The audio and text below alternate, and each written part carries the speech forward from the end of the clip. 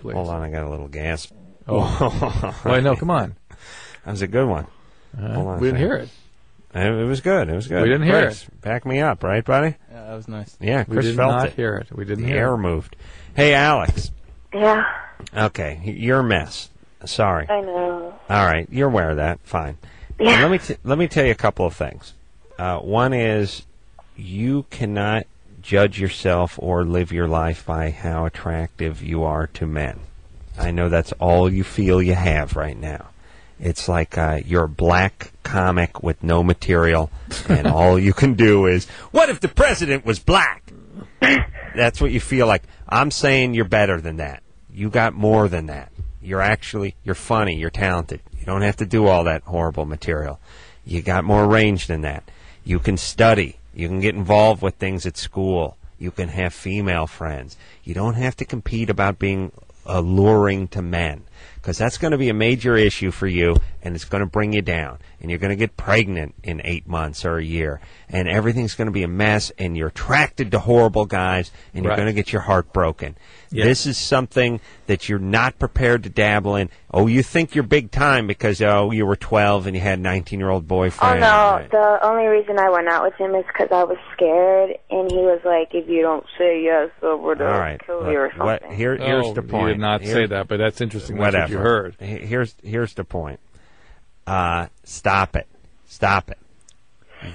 Focus on other things. And don't get pregnant. But I can't. All right. Well, then don't get pregnant. Then you got to get mental health help. Can you get some help? If you cannot. Okay. All right. Then listen. Forget everything. Don't get pregnant. I'm not going to. I know you're not going to. You and every other ball of white trash from Arizona who's 15 and having sex with adults doesn't plan on getting pregnant. No, I'm still a virgin. Oh, good. That's my girl. That's huge. All right. I'm going to need you. You know what I'm going to need? What? I'm going to need you to send me a picture of your hymen with a current newspaper, with the date on the newspaper visible once a month. And a dime for scale. I send you what? A dime for scale.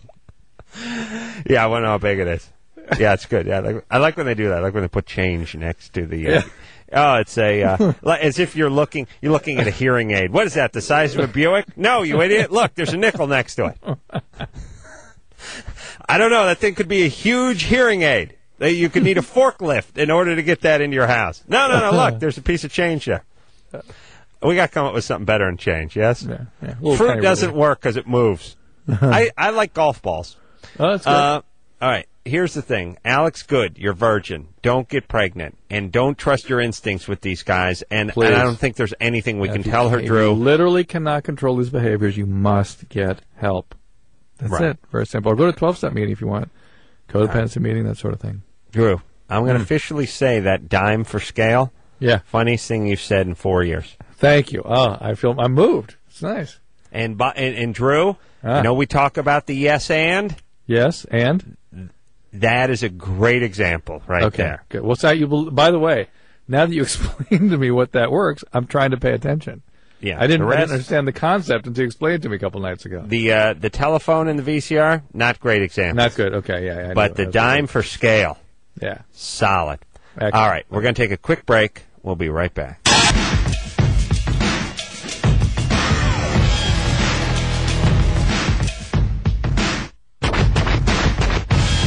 Hey, y'all, Loveline. I'm Adam. That's Dr. Drew in New York City tonight. Jeff Probst from Survivor, dear friend, will be in here tomorrow night. Phone number, 1-800-LOVE-191. Drew? Yep. Interesting, consistent, not surprising, but yet disappointing news on the joke front. What's that? Well, I told engineer Chris, Drew made a funny last break, and it's not often that Drew makes a funny. About the best Drew does in the comedy department is pile on a little bit. Right. I'll tell you what you would be. You would be like the the crappy player on the football team who jumps on the pile at the end. Right. I'm not making the stop. And oftentimes, when jumping on the pile on the end, puts his knee into the groin of someone who would actually made the tackle. Right. But what Drew did 5 minutes ago on this show was equivalent to Ronnie Lott just coming up. They'd thrown a screen. They'd thrown a screen. Drew had sussed it out, had a full head of steam, sidestepped a pulling guard, and just flattened the guy because the pass was a little high, just created a human spear, put his head right between the guy's numbers, right in the sternum. So satisfying. And did that move, too, where you don't even hit the ground. He stretched out a little for the ball. You put your helmet right in the sternum, and as you actually hit, you actually slide over him on the turf. He's on his back. You slide right over his front and right back onto your feet. Crowd going insane. Here's the comedy. My impulse is to pile on with my own little description of what I would want to do to the guy without adding anything to your story. Yeah, don't do it, buddy. I'll hold my tongue. That was a good kill. That was a clean hit. But I can't stop myself. Quiet. Now here's what happened. I spoke to our last listener, told her I was surprised she was a virgin and wanted to see a picture of her hymen with a current newspaper date displayed next to it each month, just to make sure she was remaining a virgin. And Drew said, and throwing a dime for scale. So during the commercial, I said to engineer Chris, well, that was a good one. That was a good one Drew made, huh? And he's like, yeah, it was funny. And I started to take a step toward the drinking fountain, Drew, and I stopped and I said, you know what dime for scale means, Chris? And he said, no. So Drew, little too hip for the room. Oh no! I literally mean put one in there. I mean, I would, you know. Little too hip for the room. No, okay. That's all I'm saying. Chris, dime for scale. We there? Still not there? We are there? What do you think? You have can you guess what that joke means? Well, the size. The size. All right. There we go. Yeah, break it down. Break it down. Break it down, Chris. I'm telling you to break it down. You got it right, so break it down, buddy. Thank you. All right. There you go. All right. I'm going Florida. I'm going Germany. Ooh. What is it, Eric? It is the Berlin Zoo in Germany. Wow, yeah. Drew. Oh, yeah. Hold on. Let's all just take a moment here. Drew, first off, joke. And let me explain what just happened with that Germany and Florida. Your joke was you coming up, sussing out the screen, and just 4th and 1, and just putting the helmet in the sternum of the fullback. I went up under his face mask, the helmet right there in the neck. Right. You know, let me tell you what this Germany or Florida was for you. This was a finesse play. Okay. This was 3rd and 7. They're on the 33. They're driving. And let me stop for a second. And every other time we huddled, you're going, you're such a pussy. You just follow on me. Yeah. Whatever I do, you follow what I do. Right. This is Terrell Owens split out wide. This is Drew going out with him 1-on-1. Mm-hmm. He's not in the bump and run. He's playing off him a good 5-6 yards. Terrell starts down the field. Drew backpedals, creating a buffer.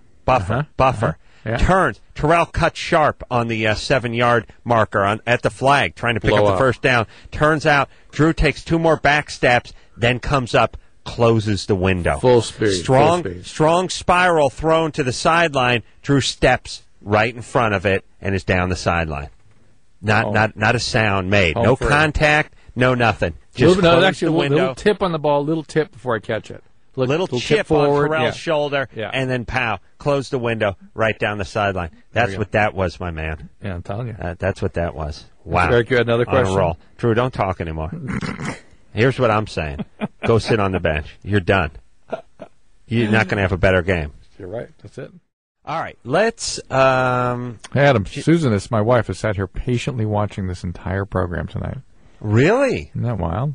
She came down to the studio with you? Yeah, isn't that crazy? Why would she do that? I know. I think why? She's becoming an Adam Carolla fan. Oh, really? Yeah.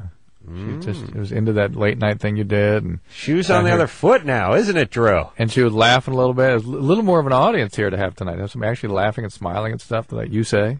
Well, she was there, and possibly your greatest night ever. Yes. Well, that part didn't seem to register. She doesn't, Susan, if you're listening, please understand that this is Drew making a joke. You hear less than Halley's Comet. Really. I mean, this is monumental. See, now she's laughing. She wasn't laughing at the joke. that I told, she's laughing at you making fun of me. No, she doesn't understand. No. She doesn't understand. Not only did he get a Germany or Florida. By the way, Drew goes with I don't even know if Drew's ever gotten a Germany or Florida that I haven't decided was either Germany or Florida beforehand. And I don't think I've ever come up with a Germany.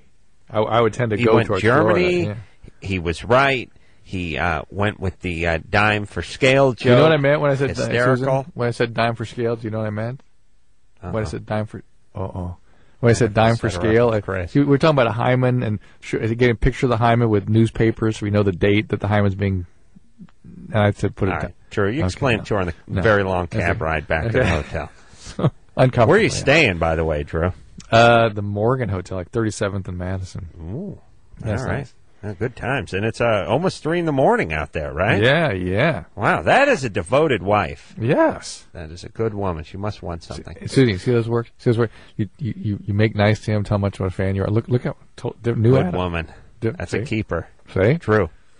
Yeah. Remember what we talked about before with Susan? Forget it. She's a keeper.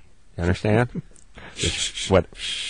I'm not saying what we talked about. I'm just saying whatever we talked. Remember we had that talk? Forget it. Just forget what I said. That is a good woman. You hang on to her with both hands. All right? Got it. All right.